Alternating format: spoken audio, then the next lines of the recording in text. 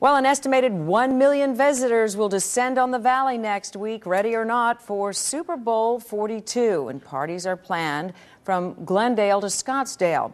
But with all that celebration comes major security. Ben Lemoyne spent the day with federal agents who are making sure your Super Bowl experience is a safe one. Ben? Hey, Patty, you know, according to the FBI, Super Bowl security is the largest security operation in the country at any time during the year. They say that this is something obviously they do every year. They go to a different city, but they say their agents spend more than a year trying to prepare for this.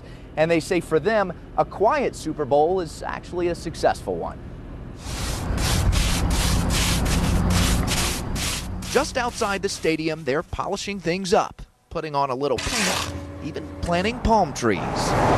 But there's much more to a successful Super Bowl than just a pretty place to play. And ATF brings an explosives expertise. We bring explosives detection canine teams, sweep teams, bomb techs. Behind all the chants and cheers, there will be checks and rechecks for security breaches. This is obviously a wonderful target for some crazy person, be he an international terrorist, domestic terrorist, or just some nut. Today, federal and local law enforcement officers gave us a peek at their game plan for game day safety.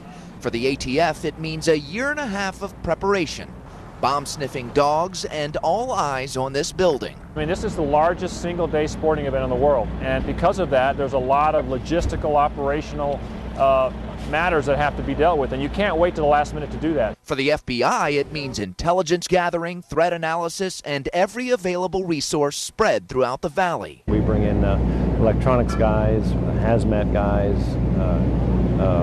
computer analysis type individuals. For Rob Winkle, the big game gives his big vocabulary an audience. We use what's called a frequency modulated continuous wave radar.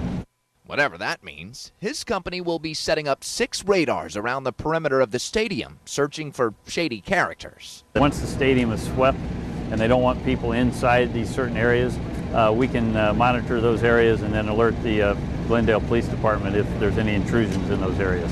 And with all that in mind, police hope for a peaceful, party-like atmosphere. They say you won't see them, just know they're there. The only thing people should have to worry about on Super Bowl Sunday is whether their team wins or loses. They shouldn't have to worry about anything else. That's why all the planning, the preparation, the interagency working, all that kind of stuff, we're hoping for just a nice time, a good Super Bowl with minimal problems.